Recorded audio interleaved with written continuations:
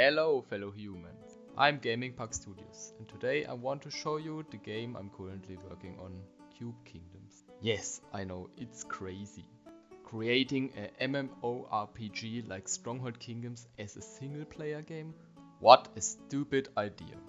Okay, listen, I'm a huge fan of Stronghold Kingdoms, but what always bothered me is that you have to be online all the time, in the middle of the night, at work or school, or on a date, doesn't matter.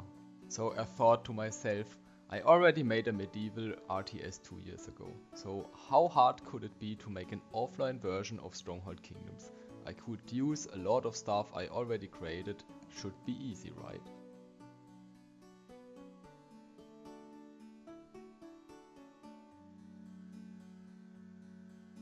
Well, the beginning was fast and easy, but meanwhile my punching bag is very scared as soon as I enter the room.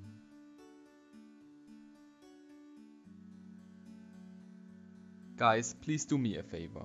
If you have a punching bag, treat it with care. They don't deserve this. Where was I? Alright, the game. I'm currently working on it for like 2 months. And I mean, it's looking like a game. As you can see, unlike Stronghold Kingdoms, this game is in 3D and in a voxel based art style. I choose this because I already have a lot of experience with it. It is easy for a single game developer and I think it looks cute. Man. Like in Stronghold Kingdoms, you have 3 perspectives: village, castle and overworld.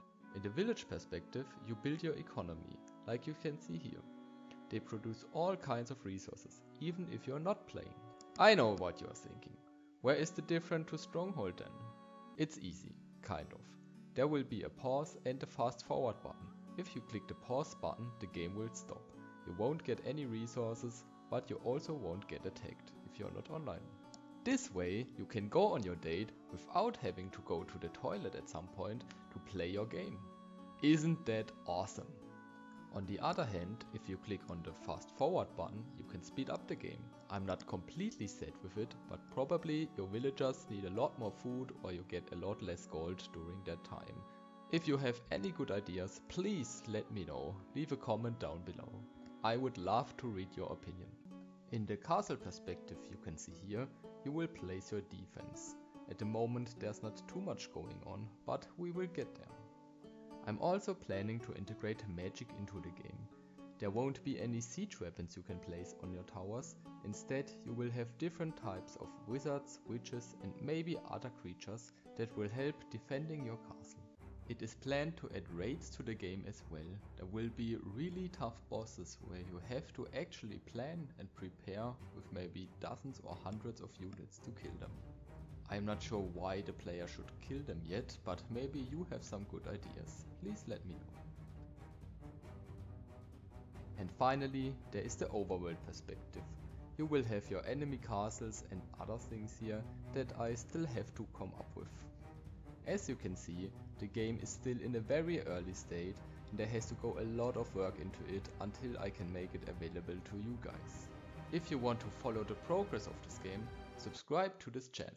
And if you're really crazy and you want to take part in the development of this game, join the Cube Kingdoms Discord. I will ask you guys there if I need your help or another opinion.